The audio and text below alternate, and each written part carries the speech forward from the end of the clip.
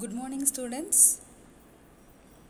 Today we are going to learn two different topics. First one is Nettiqutes. So, Nettiqutes is a combination of two words, network and etiquette. So, etiquette is nothing but ethics. Ethics to be followed while using network, that is internet. When you are using online services, you have to follow the rules for acceptable online behavior. So those guidelines were given under the topic Nettiquettes. In simple term, you can call it as do's and don'ts while using online services. So this is what we are going to learn today. And see the do's. Begin messages with salutation. Yes. Always end your message with your name. And keep your email short. Use proper grammar and spelling. And don't forget to acknowledge and return messages promptly. And one important thing, while you are using social networking, you are sharing information publicly. So think before posting anything while using online services, that is the social networking websites. And respect others' privacy. Don't interfere with their content or their information. Use common acronyms. So next we'll also learn some acronyms and emoticons. So always use that common acronyms. Don't follow your own way while sending messages to others. So please follow the do's, and very important to be aware on all these points. Don'ts. Don't gossip and keep personal information personal. That is, don't share it with others. Don't open emails received from people you don't know.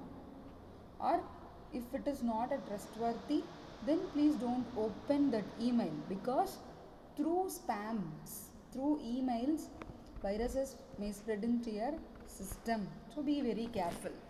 Don't use abusive words.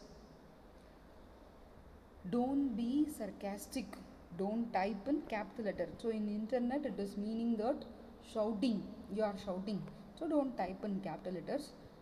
And similarly, while using Facebook, Twitter, what are all the websites, social networking websites you are using, don't tag your friends in inappropriate photos. Okay. Next, so this is what called as common acronym. So this common acronym you can use, but my advice to you is you can use all these short term. So acronym is nothing but short term. That is, instead of writing by the way, you are simply going to use BTW. Instead of typing take care, you are going to use TC. Instead of typing thanks, THS. So these are all some common acronym followed all over the world, but anyway, you may use these acronyms while chatting with your close friends. That's enough. Don't use these acronyms when you chat or when you type some formal messages to some respectful person in the society, that is to your elders. When you communicate with your elders using online mode, don't use these acronyms. And next is emojis. You should use emojis also in correct manner. Okay, don't overuse emojis. So emojis are nothing but emotion, representing your emotion in terms of pictorial information. That's all.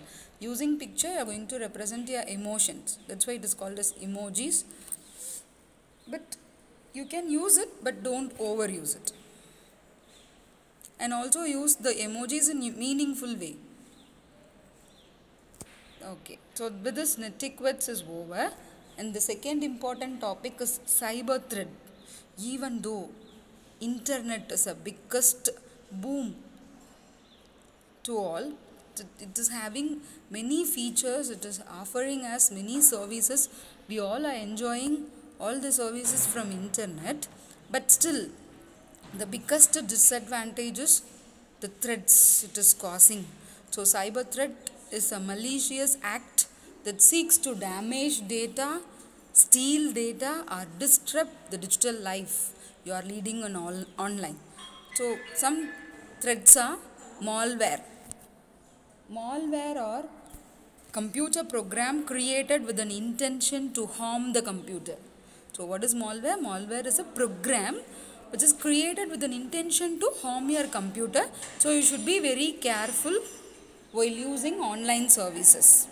Second one is cyberbullying. So cyberbullying, I already told you while teaching social networking. So the person who is causing cyberbullying is called as stalkers. So they may threaten you by having your own personal information and the very sensitive information about your family. So they may again steal it from your own social networking website only. So by using that, they may threaten you, and in that situation you have to report the elders. So but these are all some common threats. So you should be cautious on all these aspects. Hacker. So hacker is a person who illegally gains access to someone else's computer or network, and they'll steal and they'll do harm for the data present in that system or network. And nowadays the biggest threat, cyber threat, is addictive. Most of the children, youngsters, and even adults are addictive to play online games, and they are spending too much of time in online browsing and using online services. So it is leading to unhealthy life. So obesity is the biggest problem all the children are facing now. Yes. So these are all the various threats given under cyber threat topic, and how you can be aware on yourself and what are the steps you have to do to keep yourself away from all these threats. The precautions are: don't share information online, don't meet anyone online without your parents' guidance, and don't share your password, don't respond to uncomfortable messages, and report the cyberbullying to an elder. So keep it in mind all these points and make yourself safe while using internet. Bye children.